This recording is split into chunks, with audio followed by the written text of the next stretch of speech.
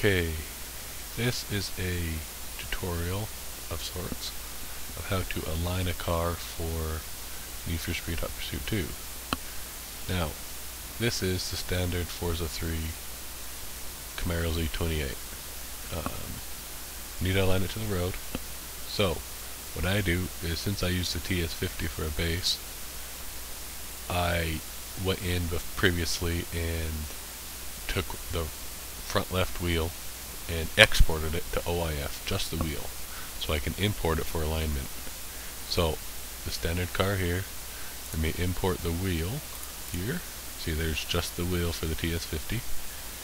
Okay, I'll need to move the car vertically, so I select vertical, and then on the right side select move. I don't know if you can see it, but it's done.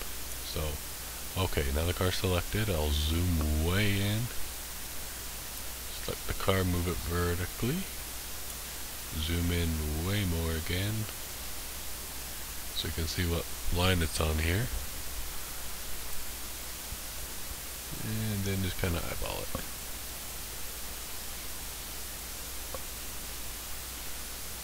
And that's close enough because you're not going to notice the difference when you are out of the game.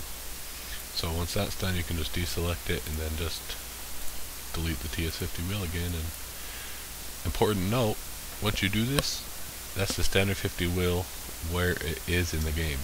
Use the bounds.ini and your car will be perfectly aligned.